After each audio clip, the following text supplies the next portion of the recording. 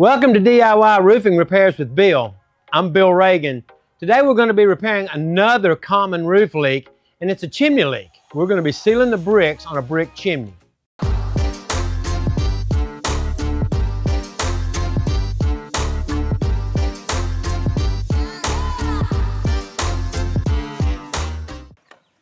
Before I get started, I always get all of my materials and tools and everything out to do the job, so I only have to make as few trips up the ladder as I need to.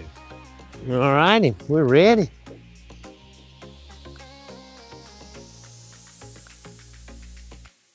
Before you seal a chimney, if there's a skylight in the area, you want to make sure and cover it with plastic. Some of these masonry water repellents will etch the glass, so cover up the skylights. Don't let any of the sealer get on the glass.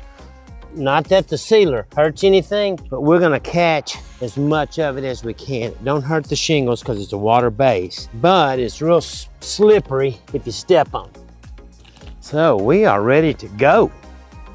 So what I'm wanting to do, I'm wanting to put 3 coats on here, wet on wet. And what it'll do, that first coat is gonna just really soak in almost immediately. And then we'll come back around and the second coat's gonna soak in some. Third coat, gonna soak in just a little. Most of it's gonna try and run off.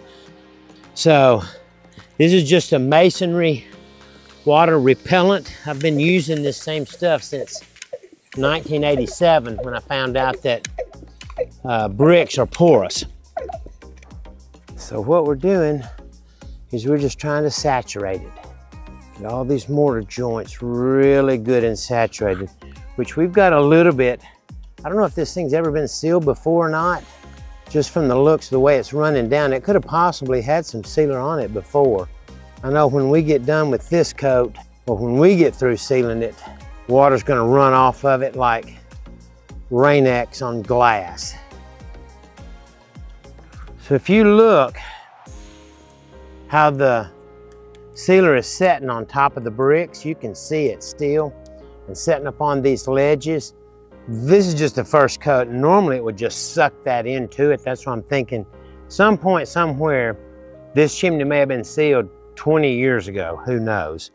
But obviously they had a problem with it back during the summer. It hadn't leaked in many years, and it leaked this summer when we had like a 4-day rain. So that's why we're out here just putting another really good coat of sealer on it.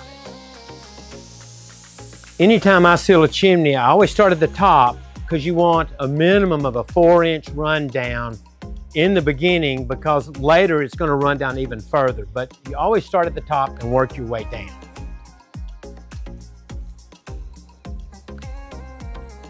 What would be really good is if I could capture that and put in here, but I can't, so all of that's just wasted.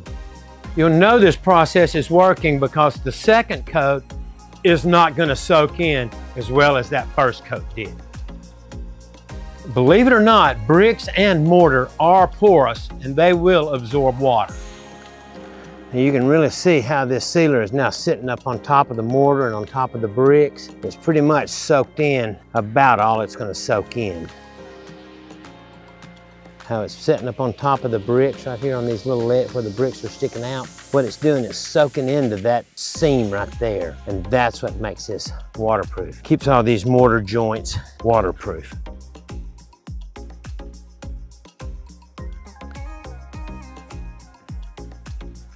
Can't put too much. When you get to where the bricks look like this, and the bricks are that white, that means you're getting plenty on it.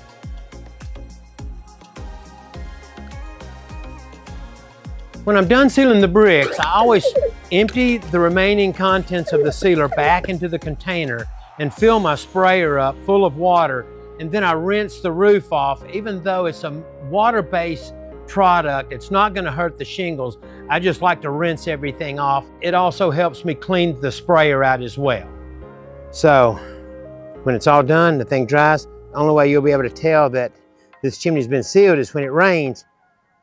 The water will be beating up on it like a car that's just got a fresh wax job. So it's pretty cool. If I could write my name on the driveway out here in the concrete and you wouldn't know it until it rains. As soon as it rained, it beat up where I've sprayed it. And when we're done, thanks for watching. And if you like what you saw and want to learn how to do other types of roof repairs, click on the video above. Remember to subscribe so you never miss an episode of DIY Roof Repairs with Bill. We'll see you on the next one.